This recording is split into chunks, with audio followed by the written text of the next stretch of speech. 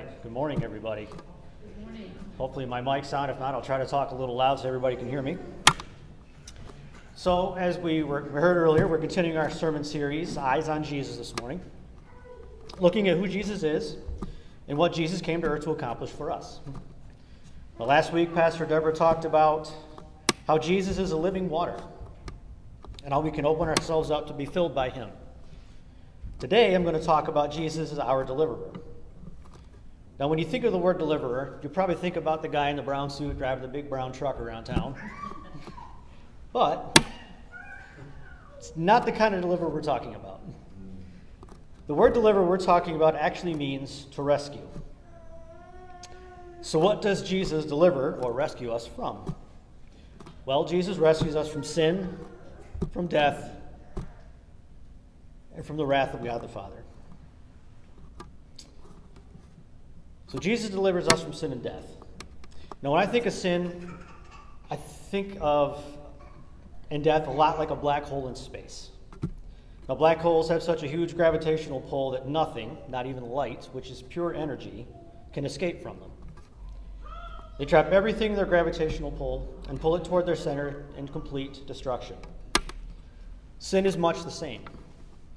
It has such a powerful pull on us that it's nearly impossible to escape, pulling us further and further toward it, and at the center of it is certain death. We're trapped in the swirling black hole of sin, and there's nothing we can do to get out of it. The closer to the center you are, the more sin has a hold of you and your actions. Now, some people go with the flow and willingly allow sin to take control of their lives and move toward death with little fear or regard of the consequences. Others may try to fight it for a bit of a time, but eventually they get overwhelmed by it and succumb to it. And still others fight the pull of sin and try to get out.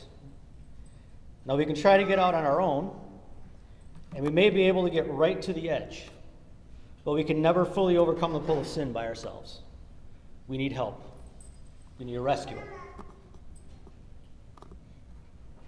And we find out who that rescuer is in Scripture. 1 Thessalonians chapter 1, verse 10 says, "And wait for his Son from heaven, whom he raised from the dead, that is Jesus, who rescues us from the wrath to come." Hebrews chapter 2, verses 14 through 15 say this, "Therefore, since the children share in flesh and blood, he himself likewise also partook of the same, that through death he might render powerless him who had the power of death, that is, the devil, and might free those who through fear of death were subject to slavery all of their lives."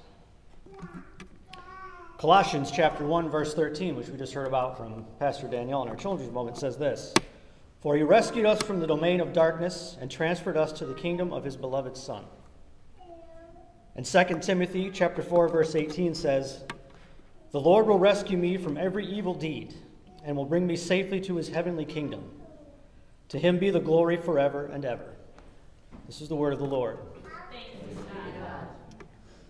As the scriptures I've just read all say, Jesus came to rescue us. He has his hand stretched out, ready to pull us out. We have only to reach out and grasp it. Doesn't matter how far we're pulled into sin either. Jesus can reach you wherever you are in the black hole of sin. Jesus can reach all the way to the center and pull us back out if we would only ask for and accept his help. This is the gift of salvation that is freely offered to all of us. We're saved from sin by Jesus and his death on the cross. Jesus died on the cross and went to the center of the black hole. He came back out. And we can reach out and take his hand and follow him as he helps us get all the way out as well. Now, we must be willing to follow him, though. We must be willing to allow him to pull us toward God and away from sin. If we choose to let go of Jesus, we can and will be pulled back toward sin and toward death. By choosing to allow Jesus to guide us out of sin, we're allowing Jesus to gain a firmer grasp on us as well. The more tightly we hold on to him and allow him to help us and guide us, the less pull sin will have on us. And we see evidence of this choice in our lives as well. Galatians chapter 5, verses 22 through 23 say, "The fruit of the Spirit is love, joy, peace, patience, kindness, goodness, faithfulness, gentleness, and self-control. Against such things there is no law. This is the word of the Lord. Thanks be to God. If we are really sold-out followers of Jesus Christ, we are filled with the Holy Spirit. If we're filled with the Holy Spirit and are growing into mature Christians, we have love, joy, peace, patience, kindness, gentleness, goodness, and self-control. We have the Lord, the Holy Spirit, leading us in the path of righteousness. Our lives now revolve around God, the Creator, and all that exists. But what if we are not devoted followers of Jesus and are still living ungodly, sinful lives by allowing sin to continue to maintain its pull on us? Instead of love, we'll have hate. Instead of joy, we'll have sorrow. Instead of peace, we'll have strife. Instead of patience, we'll be short-tempered. Instead of kindness, we'll receive cruelty. Instead of goodness, we have wickedness.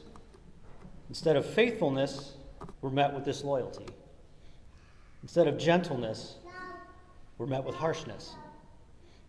Instead of having self-control, we'll be completely out of control.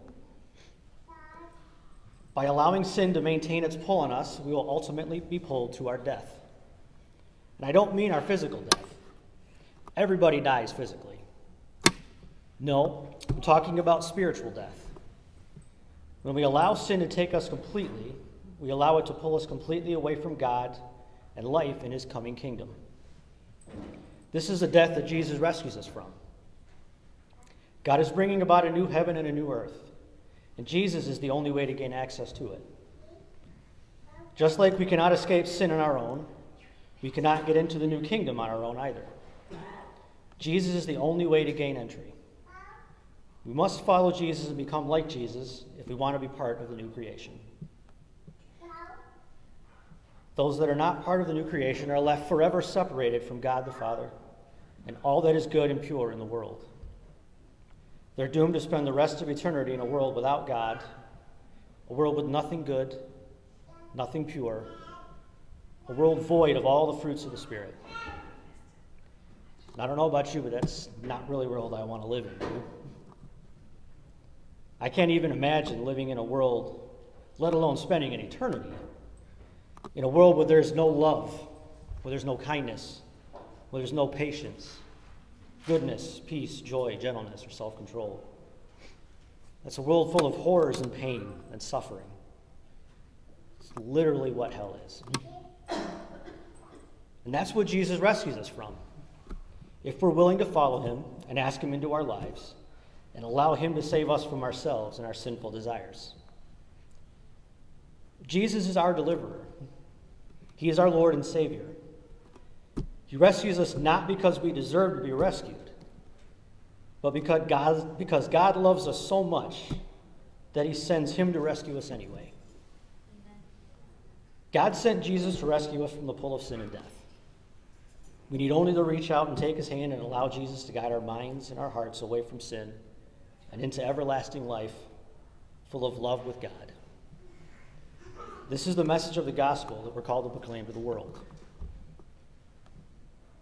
And I hope that as we leave this place today, that you'll be compelled to proclaim that message to the world.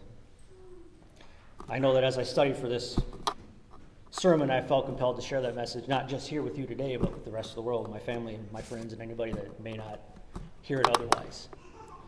Because it's an important message. Father, thank you for bringing us here together this morning to hear your word.